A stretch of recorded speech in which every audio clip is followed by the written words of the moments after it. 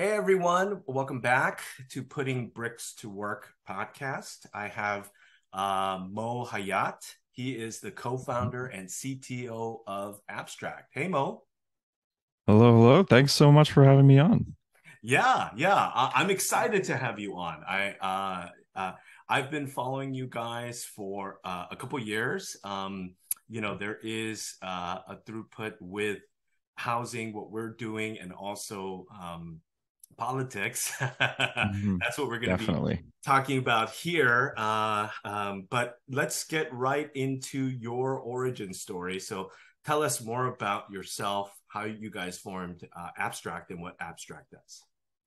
Absolutely. So, my origin story doesn't really isn't really too complex. I mean, I'm originally from Kuwait, was born here, raised in Kuwait my whole life, and came here to study at Loyola Marymount University in Los Nice. Angeles. Yeah. Um, and yeah, I mean, the minute I started getting into engineering, and in my undergrad, I was studying electrical engineering.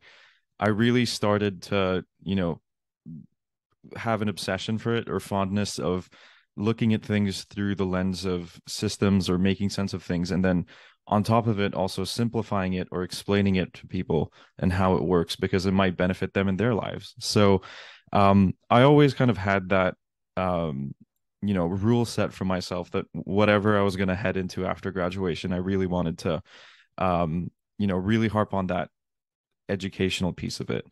um and just the way the universe works, I guess. Senior year of college, I was talking with my friend Patrick, who is now our co-founder and CEO, and he was telling me about a conversation that he had with a friend of his about the Green New Deal, which was at the time a bill at the federal level, written by or introduced by AOC, Hmm. that overarchingly it was a very massive bill, but just talked about investment in renewable energy and kind of slightly beginning to move away from fossil fuels. But when he was talking with his friend about it, the main thing that he learned was his friend was saying that they were trying to ban all aircraft, and that sounded a little, no, it doesn't sound too reasonable. So, Yeah. um, Pat actually went to congress.gov, the actual website, and scrolled through the entire bill and read through the entire bill, which for someone used to the UI of Twitter, Instagram, and a lot of like modern day social media or just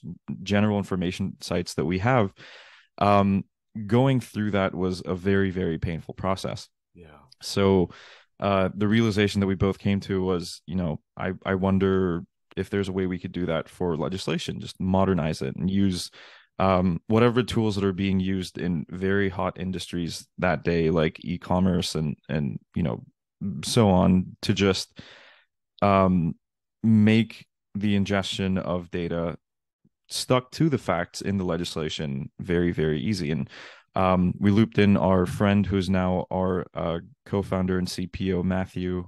And yeah, we just started building, I guess, after graduation.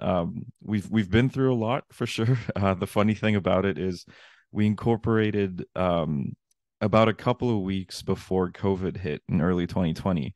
Yeah. And having been through that, having been through all the SVB nightmare, if anyone's been paying attention to that, it's definitely been an interesting time to be a founder, to say the least. But so far we've been doing well. So yeah, I could totally dive into a little bit about the product as well that Yeah, we're please. building. So Please. yeah, definitely. So we are basically building a one-stop shop for everything related to gov affairs, initially within the state of California.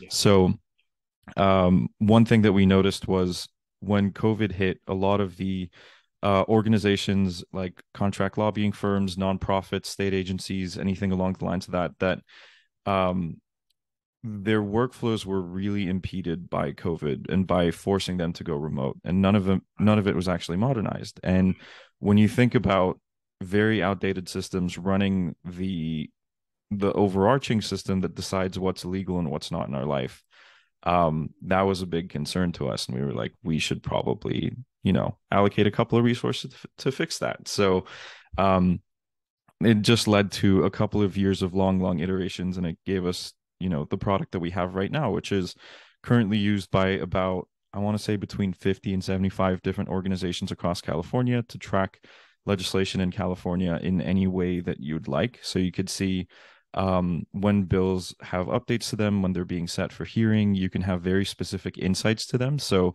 as of today, we're the only platform across a lot of GovTech companies where if you'd like to see, for example, in the 2021-2022 legislative session, Mhm. which bills that Apple has supported, we're able to pull that up for you. And it just gives you, um, with the same data that you're working with, it just gives you vast new insights or tools to work with it and see it in ways that you haven't been able to see before.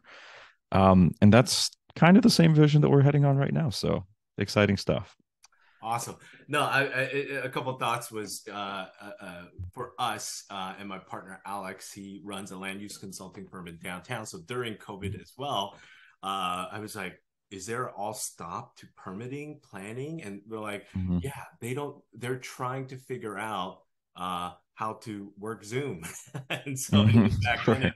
period where they were doing these meetings over Zoom and Mhm. a lot of technical challenges, but it was needed. And I think this, benefit of that was it pushed all the cities to be comfortable with it. And now, even, post 3 years later, they're doing things on Zoom and also in person. So they're starting to, integrate that remote hearing process, if that makes sense, at the city level. Exactly. Yeah.